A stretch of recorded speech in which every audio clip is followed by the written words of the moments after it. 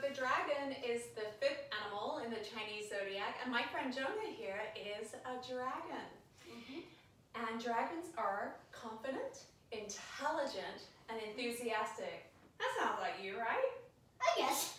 So today we're going to make a dragon with our bodies and see if we can all gain those qualities, because they're pretty awesome qualities to have, aren't they, Jonah? Yes, they are. Okay, so on all fours, we're going to step 1 foot forward. So we have knee on the floor and 1 foot on the floor. Well, both feet, our other foot is touching the floor, right? It's just the top of the foot and this is the bottom of the foot. Yes. So now we're going to be fire breathing dragons. Let's reach our arms up, relax our shoulders, take an easy breath in.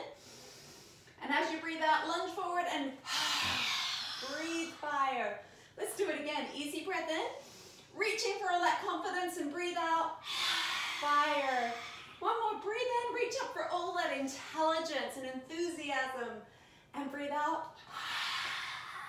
Okay, let's switch legs. Oh, we'll do it today, Jonah, why not? Let's switch legs. Okay, we ready to get some more confidence, intelligence, and enthusiasm? Okay, let's breathe in and breathe out fire, dragons. 2 more, easy breath in. Last one, breathing in and breathe out fire.